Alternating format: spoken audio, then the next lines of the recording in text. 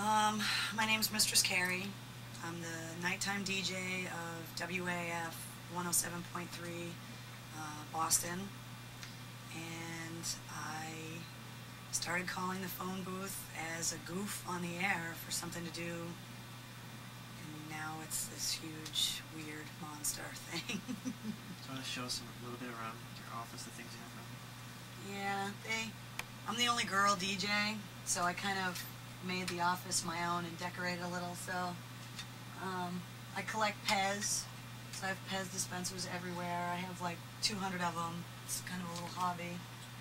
I get little trinkets and weird things in the mail all the time from listeners, little skulls and weird stuff, so they all go up on the shelves. And my Yo Quiero Taco Bell guy, and my Mr. Potato Head, and those are all empty bottles of champagne that we've consumed in the studio, even though we're not supposed to drink or eat anything in there, but we do anyway. And the trophy of the one night of 4 bottles of Dom in the studio, that's kind of like the altar of alcohol. My mosh pit helmet sent in by a listener because they heard that I broke my nose at a concert, so they made me a mosh pit helmet. And just pictures of bands and cards and all of my flowers from Valentine's Day.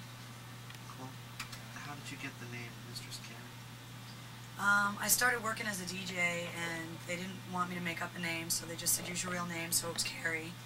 And after a month or two, listeners started calling up saying that they were spending more time with me than they spent with their wives, and they felt like they were cheating on their wives or cheating on their girlfriends, and that they had a secret mistress that no one knew about. And so the listeners started calling me Mistress Carrie.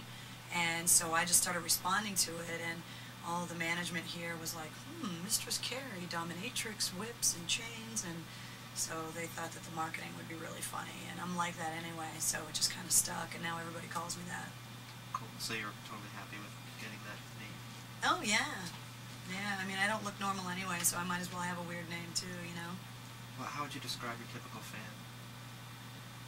Pitbull, 27-year-old guy, might have a girlfriend, might be married, maybe has a kid or two, but hardworking, stressed out most of the time, and uses WAF as their way to vent out their frustrations and kind of escape whatever normal life they have, and so they want to live vicariously through the DJs. So when we do crazy things, they want to do it as well, and so they do it through us.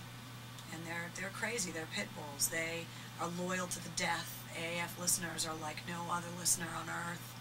They will stand by you, and they will fight for you as long as you give them what they want, and as soon as you give them something they don't want, they will bite you in the throat and try and kill you. And so we know exactly what they like, and we give them exactly what they like, and they stand by us, and they are loyal to the death. How do the Mistress Carrie fans vary from the regular AF listeners? Mistress Carrie fans are a little bit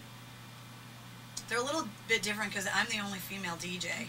So there's no attraction between the 18 to 34-year-old demographic that we attract with any of the other DJs. They don't, call up and send flowers to any of the other DJs, but I'm kind of like the naughty little sister of this little family, and so I'm the girl that their mom told them to stay away from, but they can't help but be attracted to it. And so they call me up and will pretty much tell me anything. I can get them to confess their deepest, darkest secrets and tell me their fantasies and give them advice on what it's like to be inside a female mind, but I still have enough of the male mentality that they don't really know if they want to go partying at the strip joints with me or if they want to take me out for dinner and buy me flowers. They can't really figure out which is cool. I keep them guessing. So how do you talk to them when you're talking to them on the phone when they call you? I say whatever I want to them.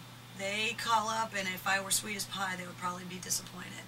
So I say whatever I want. If I'm in a bad mood, I bitch at them, and they take it, and they like it, and they take it as a compliment that they called Mistress Carrie, and she cracked some joke about them. It's like a badge of honor, like they made it through the war. I called Mistress Carrie, and she called me an idiot, and it was really cool, and but at the same time, I really respect their opinions, especially when it comes to the music, and so I really listen to what it is that they have to say, especially if they disagree with me on something. They call up and I really want to get into a discussion. I'm Sicilian and Portuguese, so I want to argue to the death with them, and we do. And so I have a very, very respectful relationship for my listeners because I'm a DJ, and without the listeners, I'm a schizophrenic talking to myself. So I need them to be out there listening, and I need their support.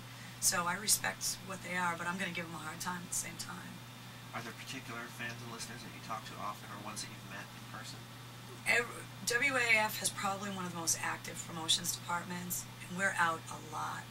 And unlike a lot of other radio stations where the DJs just live in the studio, our DJs are forced to live outside of the studio, at the clubs, in public, with the listeners, up close and personal. So I meet a lot of the listeners, and I'm out at the clubs a lot, checking out local bands and national bands, and I'm very recognizable to them, and they can come right up to me and talk to me. And because I'm with them in their cars every day, or because I'm with them at work every day, they already feel like they know me. And so they just come up and they're like, hey, how are you? How's it going? So we're out a lot. I've met a lot of the listeners, and they're all crazy. Which do you prefer, talking to them on the air and on the phone, or seeing them in person?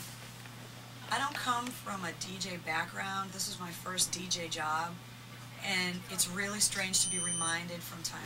Marker. Okay, see you later. Y'all come back. Good.